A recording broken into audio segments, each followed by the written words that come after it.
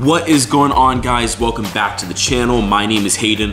This is where we talk about all things business, entrepreneurship, or finance related. And of course, included in that is travel, since this is one of my biggest passions, and my knowledge in finance, whether it's from credit cards to savings, has helped fuel that passion with travel. So what I want to talk to you about today is how to get upgraded on airlines, whether it's business or first class, for free. No credit card points, no status, and no extra cost needed. This doesn't work all of the time. However, I have personally been able to use every single one of these recommendations and tips to get upgraded. Again, it won't work all the time, but a lot of times it does. And if you get good, it works most of the time. So these are the 5 steps to getting upgraded on airlines for free. Step number 1, and probably the most important step, is you gotta dress sharp. It will not matter one bit if you follow the rest of the steps 100% correct, all the grace of luck, and all the stars align in the universe. If you are requesting an upgrade on an airline and you're wearing pajamas, ripped jeans, or sweatpants,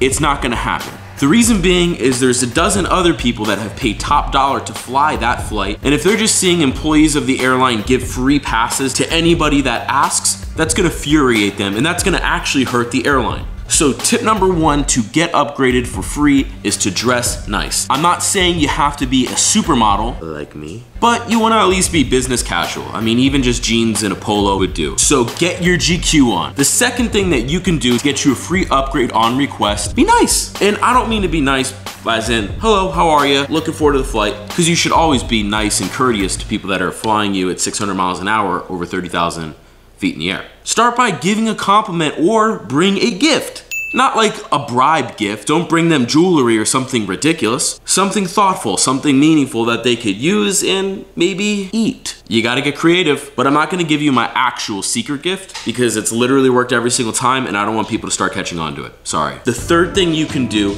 is present a special occasion. When you're going up to the ticket line or at the gate, you can say, hey, look, this is gonna be our honeymoon together, our anniversary together. If you're traveling alone, maybe you're celebrating, try to convey some sort of compassionate reason why it'd be a nice gesture appreciated from a stewardess, gate agent to grant you this upgrade. The fourth way to get upgraded for free on an airline, be a partnered credit card holder.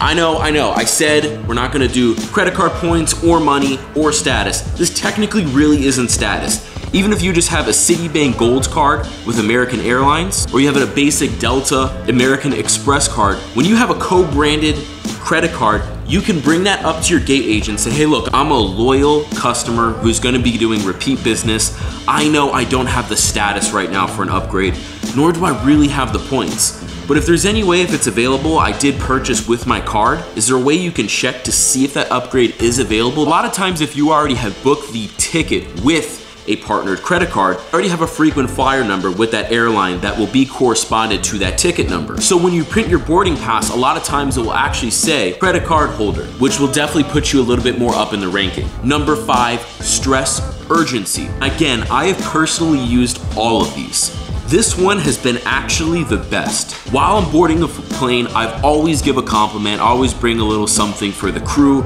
thanking them for the journey, thanking them for putting up with all the crap they have to deal with on an airline. And in doing that, I'll say, hey, listen, I know I'm row like 28 right now, but I only have a 15-minute layover and the other gate is about 30 minutes away. So is there any way, if it's available, I could get a seat closer to the front? Again, I'll wait till everybody's done boarding. I only have one carry-on, or if you only have one carry-on. And I will almost guarantee you they will bring you to the closest spot they can.